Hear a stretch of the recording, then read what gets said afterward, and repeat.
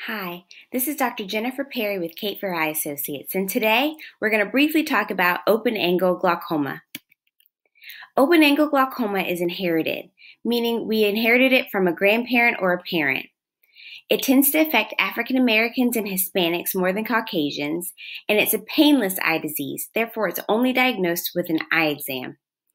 Let's talk about how glaucoma affects the eye. We need a pressure in the eye in order for the eye to remain circular like a grape.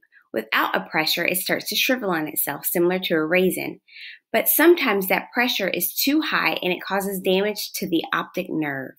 The optic nerve is important because it carries information from our eyeball to our brain so that we can see the world. So when we, as your eye doctor, do a dilated eye exam, we focus on looking at the optic nerve as shown in the above pictures. The optic nerve on the left shows a healthy optic nerve. You've got a whole bunch of orange healthy pink tissue and very little yellow in the center, which is how it's supposed to be. This individual without open-angle glaucoma has their complete peripheral vision intact. As we move further along to the right on the screen, you notice that these individuals are losing their orange healthy pink tissue, likely from elevated pressure in the eye, and as that occurs, they lose some of their peripheral vision. The picture on the far right shows a person who has severe extensive glaucoma, which results in extensive loss of their peripheral vision. So how do we treat glaucoma? Well, first of all, we definitely want you to come in for your annual eye exam so we can A, check the pressure in the eye, and B, look at the optic nerve. If you are diagnosed by your physician with glaucoma, our first form of treatment is with eye drops. Eye drops do put the responsibility of you to get the drop in the eye every day.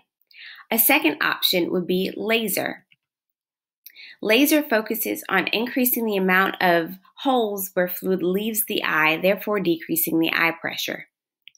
And last but certainly not least would be surgery, which again is our last resort as your eye physician.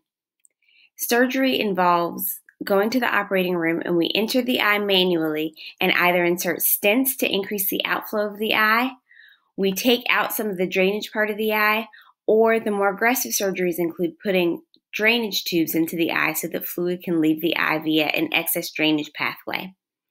Make sure you get your annual eye exam, and if we notice any symptoms of glaucoma, we will certainly test for it and keep you updated. Thanks for watching.